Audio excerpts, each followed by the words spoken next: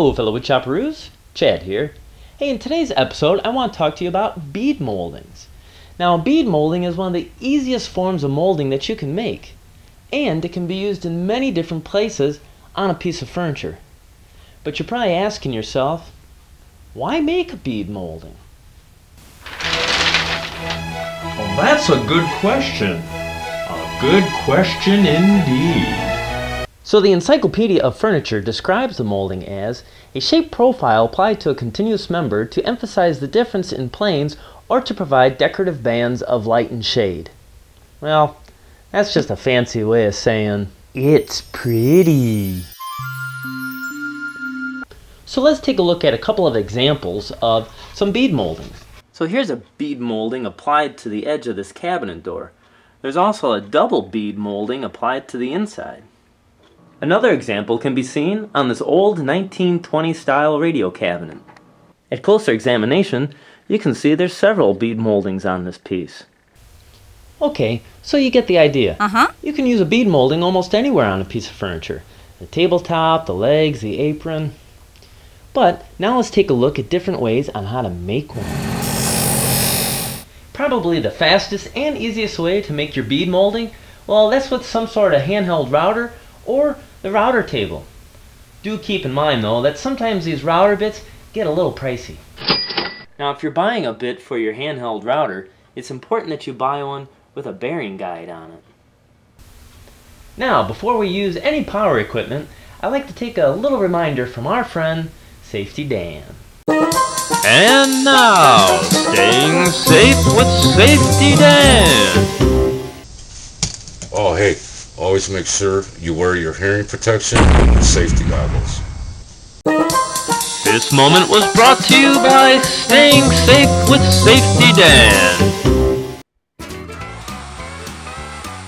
Using the router is probably the quickest and fastest way to make your bead molding, but it's not the only method. Now a cheaper way this could be done is by using your table saw and a dowel rod. Now I'm using a stacked dado set in mine. You could do yours with just a regular saw blade though. The groove should be the exact width of what the dowel rod is. So once you're done making your cut on the board, you just simply drop your dowel rod in. It makes a nice bead molding. And what I really like about this feature with the table saw is you can put the bead anywhere you want on the board. And for those of you who are the nostalgic type, hand planes can do the job, and have been doing so for hundreds of years. In the late 1800s and early 1900s, the Stanley 45 combination plane came with a variety of different blades. Even older is a wooden bead plane, but it only came with one blade. But of course my favorite is the paper plane. However, it isn't very good on wood.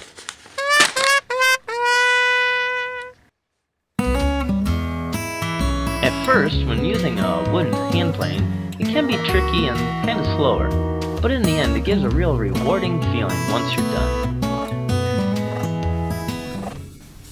And finally, probably the cheapest way to make your bead molding is a screw and just a scrap of wood. Using a flathead screw, screw it in until you get the width of the desired bead that you want. Then simply use it as you would as if it was a marking gauge.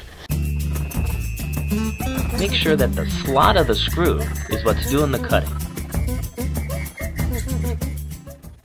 Well, okay, it's not the best method, but it is considered the poor man's way.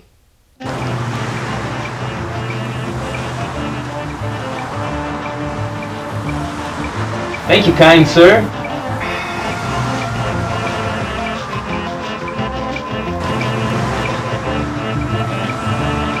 Aren't you the guy from Woodchopping Time? Yes I am. That's what I thought.